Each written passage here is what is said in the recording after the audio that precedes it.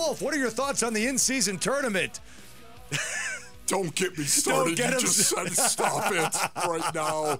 You know, can I just say this, Basinonians, right now? We all know how I felt about the pitch clock, right? The pitch clock. Oh, I didn't like it. How dare you? You kidding me? It took 150 years for this generation to sit there and say, the game is too long, right? I couldn't. And then halfway through the season, I absolutely fell in love with it, the pitch clock. So I recanted on the pitch clock, Basinonians, a long time ago. And now the angst of your eye. Maybe I'll do the same thing on the in-season tournament. Suns and Lakers tonight. Mind the 8 o'clock tip, everybody. Here come the Suns, by the way. Tips off at 6 o'clock. A full 90 minutes of pregame coverage right here on 98.7 before you get over to Bloomer and TK for the Suns report. Wolf, listen, they're not going to have Devin Booker tonight. That broke last night. They're not even going to wait to the old game time decision. So this will be game 9 for the Suns. Booker's only played in 2. Obviously, Beal's back, but we still have not seen the big 3 on the court. What's your level of concern right now for Book? You know, honestly, it's interesting you use the word broke because it broke me when I found out Book was not going to play tonight. It's just this guy, I think he might be my favorite professional athlete. Seriously, Devin Booker, because of how he competes and the way he goes about his business. I was talking about classy nasty yesterday. That's exactly what he is. He's classy nasty. He's got class, and yet he goes out and he competes to a point where it gets a little chippy from time to time right there. And yet he's got all this talent, and all he does is work, and he works on both ends of the floor. This guy is the person that this Suns organization has totally built around, and they are continuing to do it. Devin Booker is a bona fide superstar, and I love watching him play this game, and I'm excited to see what he can accomplish. So, because he's out tonight, having said all of that, I'm sitting here in a corner just sucking my thumb, metaphorically speaking. I can't believe this is going on again. The anticipation of it all. I'm not blaming Devin Booker. I'm not blaming him. I'm not pointing to him and saying, are you kidding me? No. I'm just pouting, Basinonians, because I want to see him compete.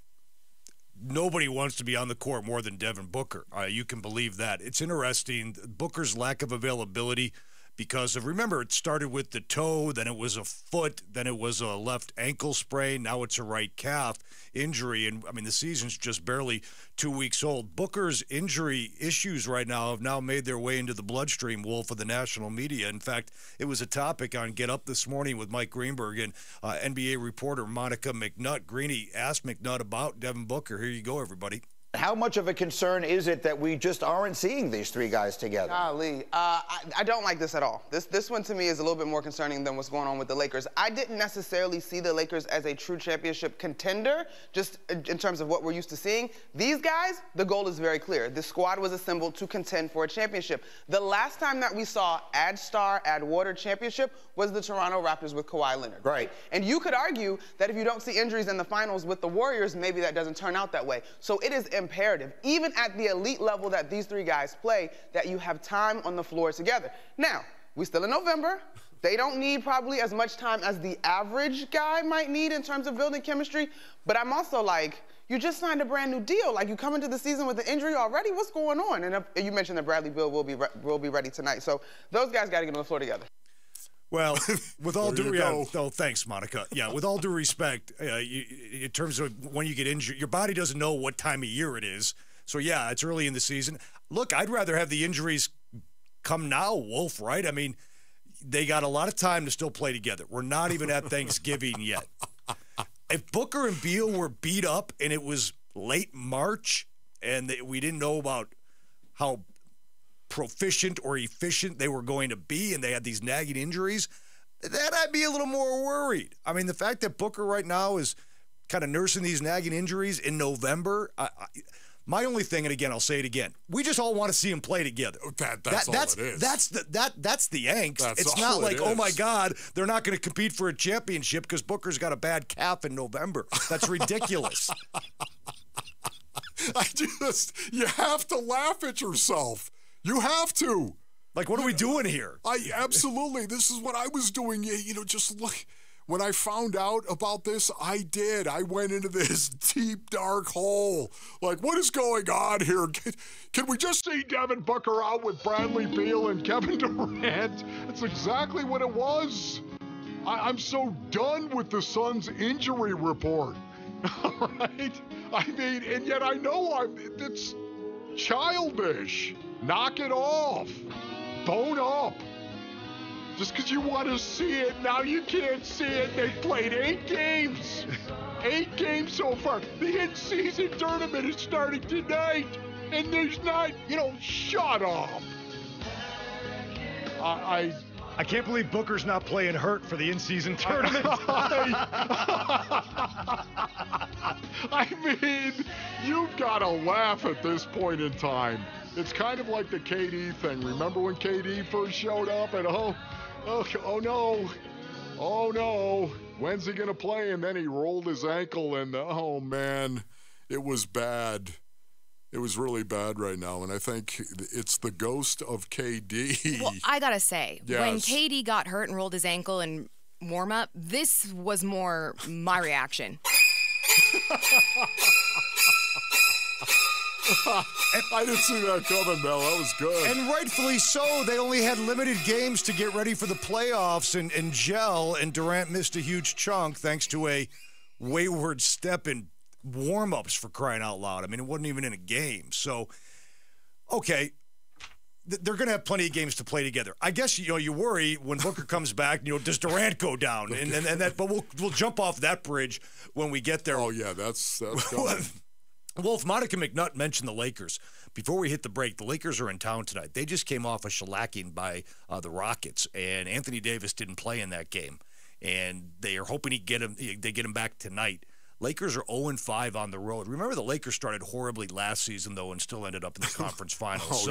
So they are fighting their own injury woes, and again, 0-5 on the road as the Suns are back home tonight. Again, the NBA in-season tournament group play opens tonight. Wolf, I thought Vince Marotta brought up a good point on this because it echoes what I was saying the other day, too. If you don't care about the in-season tournament, fine. At the end of the day, this is a Friday night nationally televised game against LeBron James and the L.A. Lakers. There's plenty of juice there without a label of the in-season tournament. Yes. And that's where I am on this right now. I am. I might change my mind based on O'Neill's. I might, just like the pitch clock. That's why I brought it up. I might change my mind and say, man, you know what this in-season tournament thing is? It's kind of cool, man, the way they're doing it right. I might. I don't think I'm going to. I don't think so. But I might. For me, it's about the competition. It's a game tonight, a Friday night game against the Lakers. That's what I care about.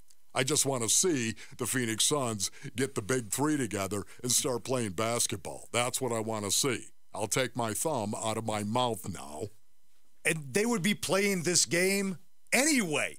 It's just labeled a little different. And ultimately, if you win enough of these group play games and you survive the knockout round, again, games you'd be playing anyway, you get to go to Vegas for a couple of games and play in a semifinal and maybe a final. Vegas, baby. The first week in December. That's where it gets a little different. All these games are regular season games, except for the championship game, which only matters for, obviously, the two teams that get there. All right, Nevada, Las Vegas. Have you heard of it, ladies and gentlemen? Yes, we have. In fact, I think we should take the show on the road. And I'm not even a part of this show, but we should all go to Las Vegas. I think Wolf's got a hookup at the Circle. I was going to say, I know where we could go. That's right, and they got plenty of big TVs to watch. Gather around the transistor, everybody. The Suns are in the semifinals of the new in-season tournament. All right.